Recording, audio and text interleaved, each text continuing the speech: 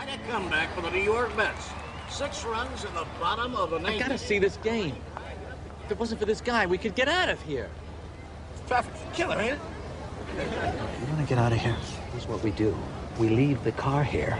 We take the plates off. We scratch a serial number off the engine block, and we walk away. Walk away? You've got insurance. You tell them that the car was stolen, and then you get another one free. Isn't there a deductible? All right, what is your deductible? I don't know. Yes, because they've already deducted it. From what? The car, which we're leaving. So the net is 0. See, you pocket the money, if there is any, and you get a new car. We're not leaving the car. Americans on average will spend nearly 5.5 years of their lives in a car. Now that's a lot. In China in 2010, one of the biggest traffic jams in history took place on Highway 110. The jam lasted 10 days, with some drivers being stuck in it for as many as 5, and moving less than an average of 2 miles per day. I could give you more statistics or insane traffic stories, but I think you get the idea. Traffic, and therefore roads, are an integral part of our modern world and society, and for this reason I think they're an interesting place to study from a spatial theory perspective.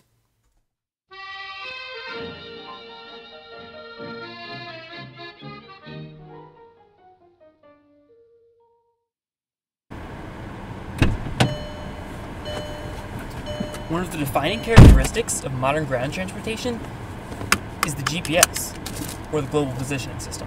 Ever since the USSR sent Sputnik into space in 1957, humans have been looking for ways to use these artificial satellites to our advantage. GPS began being developed by the U.S. Department of Defense in 1973 and became fully operational in 1995.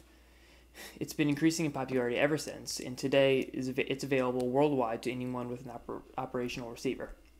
Russia has its GPS equivalent, the Global Navigation Satellite System, and the European Union is currently building its Galileo system for the same purpose, but for this discussion let's stick to the GPS since it has the longest history. GPS has no doubt made driving easier, or at least it's made finding your destination easier. Right, turn. Wait, no. It means bear right. No, up there. It said right. It said take a right. No, look. It means go up to the right, bear right, over the bridge, and hook up with 307. Take a right. Maybe it's a shortcut way. It said go to the right. It can't mean that. There's a light there. It knows where it's going. The machine knows. Stop yelling at me. No, it's up here. There's Here. Recently, GPS systems have been developed to include real-time traffic information. Asking directions from anyone other than your phone has really become an anachronism. People have been trying to develop the most accurate maps since the earliest humans, and GPS is really just the most modern. I would also make the argument that, in a way, GPS is the modern-day equivalent of the Mercator projection. The Mercator projection is a representation of the world developed by the Flemish geographer and cartographer Gerardus Mercator in 1569.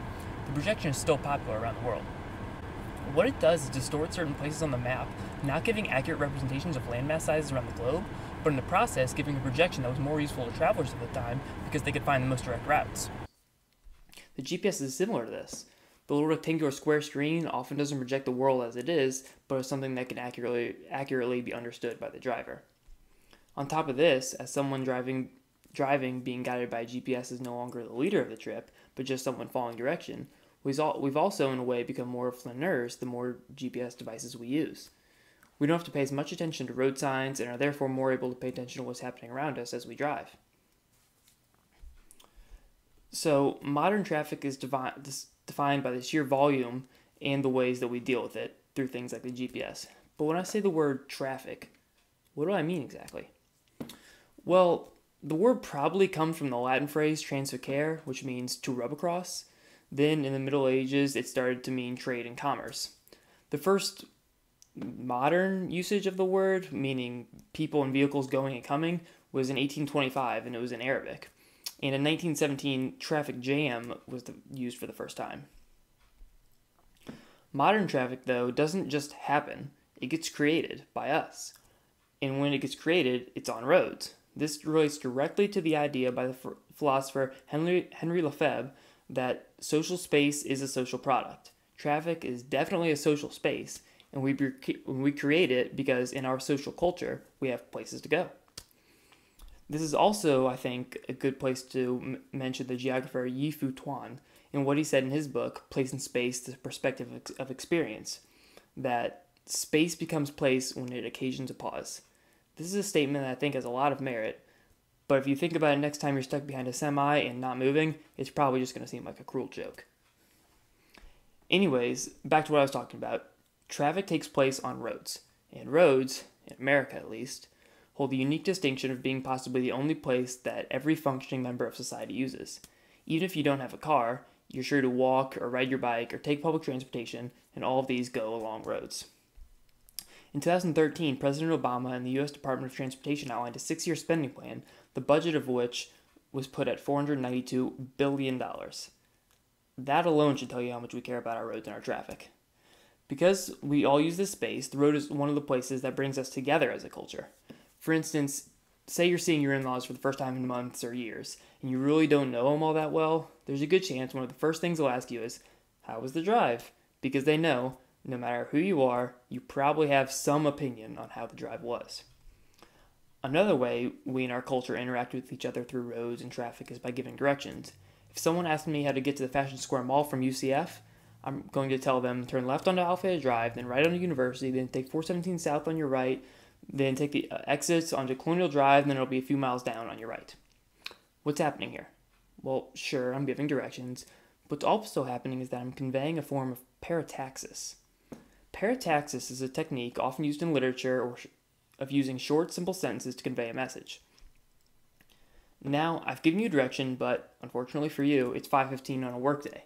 You're probably going to get stuck in traffic, and you're probably going to get frustrated. Why? Well, when Princeton University psychology professor Daniel Kahneman surveyed a group of women about different experiences they had throughout the day, their enjoyment of them, commuting came in last. Why do we hate traffic so much? I think you could make the argument that you have more to do in your car today than someone 200 years ago might have had to do in their house. Here's a theoretical situation. You're in your car and you have the American average 1-hour drive to work in front of you. One thing you could do on the way is eat an almost limitless range of food, from fruits to sandwiches to protein bars to those weird drinkable soup cup things. There's not just a range of food being able to be eaten while you're driving, but specifically designed for it.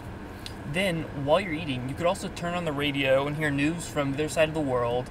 You could listen to one of the songs from a literally limitless supply of music that's been recorded for the last 100 years or so. You could, learn a new language, listen to a book on tape, take a college-level course. And this whole time, while you're doing this, you could be interrupted by your best friend that you haven't seen in years, who's calling you from the other side of the world to tell you that they just had a baby that was born literally minutes ago. But if on your way to work, someone in front of you gets into a fender bender and your drive takes 15 minutes longer than usually does, you're going to get pissed. Why? Sure, you could say it's because you're going to be late, but even if you're going home and you have nowhere to be, you're probably going to be angry. So I don't think this argument has any merit. In Tom Vanderbilt's book, Traffic, Why We Drive the Way We Do and What It Says About Us, he quotes Harvard psychologist Daniel Gilbert saying that we get frustrated in traffic because it's so unpredictable. We, as humans, like routine and we like knowing things. And traffic is something that will never be the same and therefore we'll never really know it. Thus, we get frustrated. This makes sense. It's like, take the new Star Wars movie, for example. What if it comes out and all of a sudden Chewbacca can fly? People are going to get so angry because everything they know about Chewbacca says he cannot fly. And just like Chewbacca, we can't fly, so we have to continue to use roads. This brings us back to spatial theory and my own personal opinion on why I think traffic upsets us so much. I think we, as a culture, are conditioned to see roads as a lineal space. They're not for stopping. They're from going from point A to point B. In this way, they're kind of like a doorway. Can you imagine if you got home from work and you had to wait in the doorway for 15 minutes because your spouse tripped over the dog and you had to wait while they argued over whose insurance was going to pay for it? You'd probably be pretty upset. That's because if we stop on a road, it goes from a lineal space to a static space. And at this point, our mind starts telling us to start moving because this is not a place we're supposed to be. But of course, we can't move because there's hundreds of other cars in the way. This leads us to become aggressive because it goes against an evolutionary instinct in humans called reciprocal altruism. Reciprocal altruism is the behavior present in both humans and other organisms, which is summed up easily as, you scratch my back, I'll scratch yours. In Vanderbilt's book, evolutionary biologist J. Phelan describes this phenomena. He talks about when humans were evolving, how they were mostly in groups of about 100 individuals or so. That way you could keep tabs on everyone else, and if you scratch someone's back, you could make sure at some point they scratched yours. But today, if you've ever seen an aerial view of Los Angeles during rush hour, there's a lot more than 100 people you're going to be interacting with. Because of this, people are less likely to act in the benefit of traffic as a whole, and they start becoming egocentric. They start to do things to only help themselves, because they know that if they scratch someone's back, maybe by letting them into their lane, there's very little chance that reciprocation will take place, because they're never going to see that person again. This bothers us as humans, because we've been told through millions of years of evolution that things like this are not supposed to happen. We've been told that if we let someone in, or give them some of our berries, at some point we'll be repaid for this, and when we're not, we see it as not being fair. Now, if we hate driving so much, why do we continue to do it? One example might be that for us, driving is just worth it. In the 2004 paper, Stress That Doesn't Pay Off, The Commuting Paradox, Swiss researchers Alois Stutzer and Bruno S. Frey tried to calculate the cost of commuting based on things like fiscal costs, added stress, and lost time. Then they compared it to the rewards of driving, which often manifested itself as a higher paying job, a nicer house, or being close to friends or relatives. And in the conclusion of the paper, they said that based on their research, an extra 23 minutes of driving made a 17% salary increase worth it for the subjects. This is interesting, but it's a very simplified study on the subject and leads to many complications. One such complication is what is known as hedonic adaptation. Hedonic adaptation is something humans have evolved to have in their DNA that allows us to survive in a variety of environments and situations. An easy way to describe it is, no matter what happens to you in life, you'll quickly get used to it. This is explained in the 1978 psychology paper by Philip Brickman, Dan Coates, and Ronnie Jahoff Bowman, Lottery Winners and Accident Victims, Is Happiness Relative? In this study, they surveyed 3 groups of people: recent lottery winners, recent paraplegic victims, and a control group. They asked people to rate their happiness before their change in fortune and then right after, and then they kept up with them in their happiness levels for the following months. What they found was that, as you might expect, happiness spiked or fell drastically immediately after the incident, but then, a little surprisingly, it would return to normal pretty quickly, sometimes in just 2 months. So, if we're to compare winning the lottery to driving an extra 20 minutes so you can have your dream house or make more money, this research suggests that while you might think it's worth it at the time, there's a good chance that over the long haul, you're not going to be any happier than if you would have just stayed put. The flip side of this, another reason why we might drive so far, is what economist Robert H. Frank calls the Aspen effect. The Aspen effect takes its name from the affluent Colorado town that, as it became more wealthy, forced middle and working class people to move further and further away from the town to find affordable housing. What's happened is that working class people like firefighters, teachers, restaurant and retail workers commute is farther than ever, and consequently the traffic in and out of Aspen has become horrendous.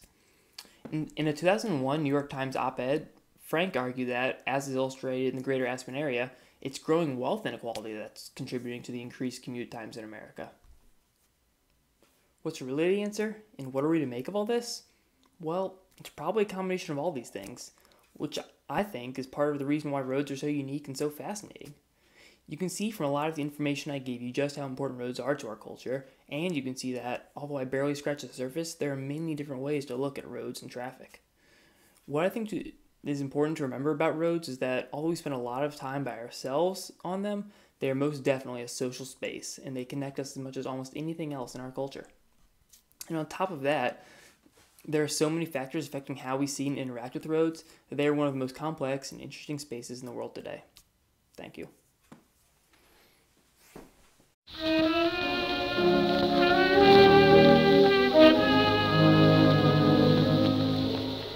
Quand elle eut